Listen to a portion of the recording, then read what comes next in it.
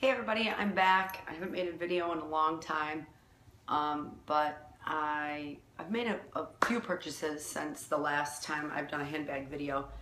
But one that I'm really excited about, I just got today. I went shopping up and down Fifth Avenue and had it in my mind that I wanted a spring bag, ideally hot pink or fuchsia with silver hardware. And there are tons of awesome hot pink bags with gold hardware, especially from Valentino, which I love because I love metal studs. If you've seen my videos before, you know I like black and silver, and I like metal studs and grommets and spikes and all that stuff.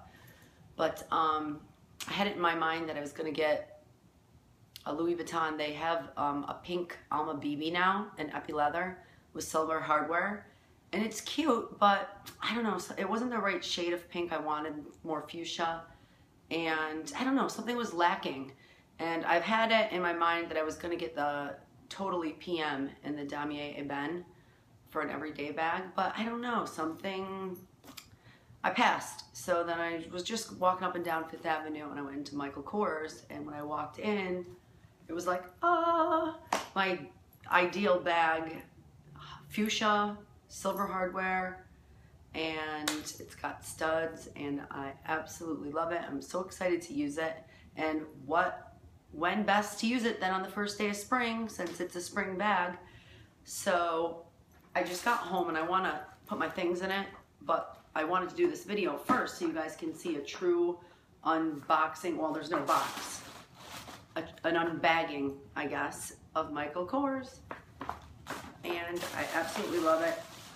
I got it at the Michael Kors flagship store on Fifth Avenue. It always had the best selection there. And I couldn't decide between this one and the crossbody one. But I opted for this one because you can also wear it crossbody, but this one has top handles, and it's more practical for everyday use because it's a little bit bigger. So it comes in, this is a different dust bag than my previous Michael Kors. In this dust bag, and I'm so excited. I just want to say that I loved this bag way more than any of the high-end designer bags I saw today. I was looking at Balenciaga, Alexander McQueen, Valentino, Dior, Chanel, Louis Vuitton, and nothing was jumping out at me. So my wallet is very, very happy, and my bank account and my husband. So without further ado, here it is.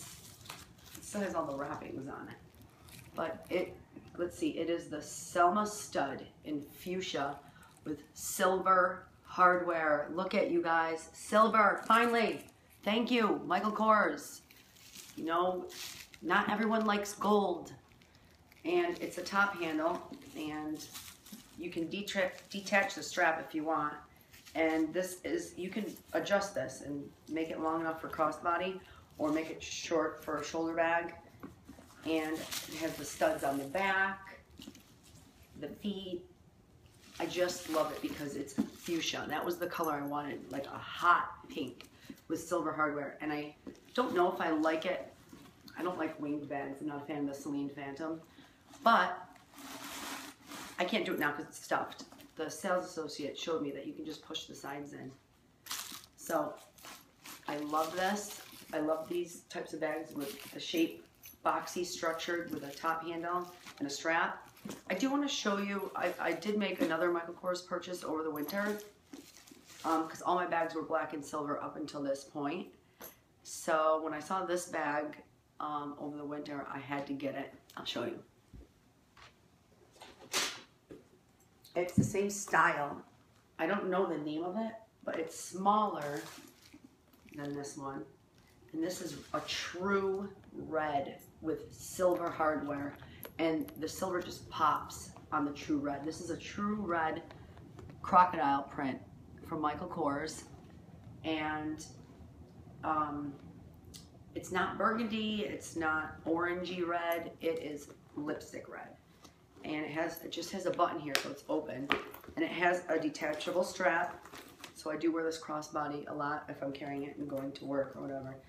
But if anyone wants a review on either of these bags, I'll gladly do one.